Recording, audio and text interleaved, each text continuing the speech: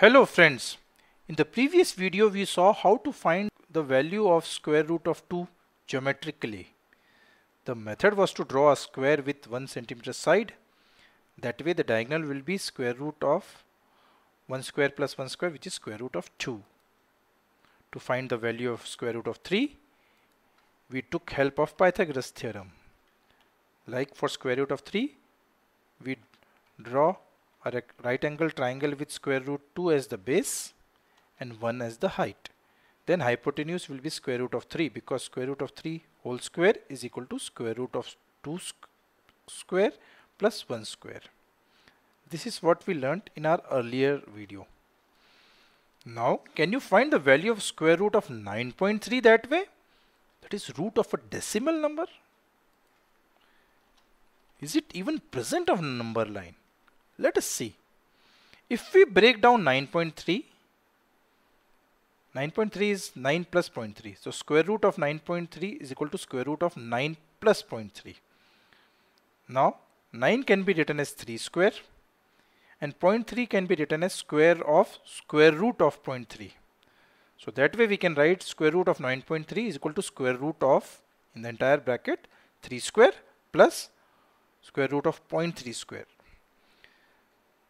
So length of perpendicular or base has to be square root of 0.3, which is very hard to achieve. We learned how to find square root of a natural number in last video. There is another way to find the value of square root of a decimal number.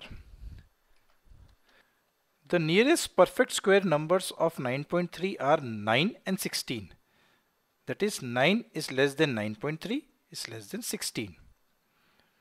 Now taking square root, it becomes 3 is less than square root of 9.3 is less than square root of 16, which is 4.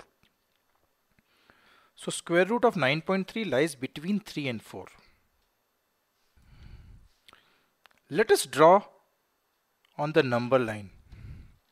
We take a line which is at least 4 centimeter longer than 9.3, whose square root we need to find. Now we mark point B so that AB is equal to 9.3 centimeter. We take point C 1 centimeter away from B on the opposite side of A, such that BC is equal to 1 centimeter. So AC would be 9.3 plus 1 centimeter. Now we find the midpoint of AC. We know how to do that. Take a measurement more than half of AC, put needle on compass on C and draw arc on both sides of AC. Now we put the needle on A, draw an arc on both sides of AC such that it intersects the previous arc. If we join these 2 points, we get a perpendicular bisector of AC. So this O is the midpoint of AC, and it will be OC will be equal to 9.3 plus 1 by 2. We take the measurement of OC and draw a semicircle with center O. We draw a perpendicular on B such that it intersects the semicircle at point D. Here this BD will be square root of 9.3.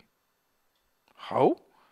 Look, OA or OD or OC is the radius of the circle, which is, we know, 9.3 plus 1 by 2.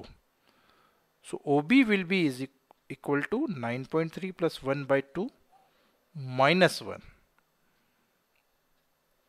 which is equal to 9.3 by 2 plus 1 by 2 minus 1, which is equal to 9.3 by 2 minus 1 by 2, or 9.3 minus 1 whole bracket by 2. And according to Pythagoras theorem, in right angle triangle OBD, OD square is equal to OB square plus BD square, or BD square is equal to OD square minus OB square.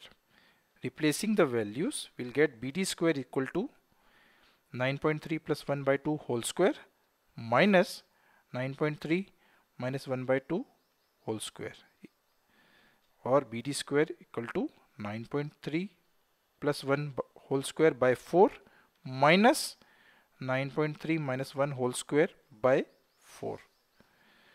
We know a plus b whole square plus a minus b whole square is equal to 4ab.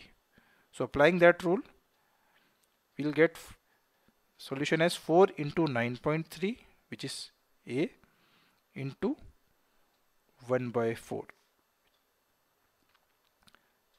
So this 4 gets cancelled, which is equal to 9.3. Taking square root of both sides, BD will become square root of 9.3. This way we can find the length of any square root of a decimal number.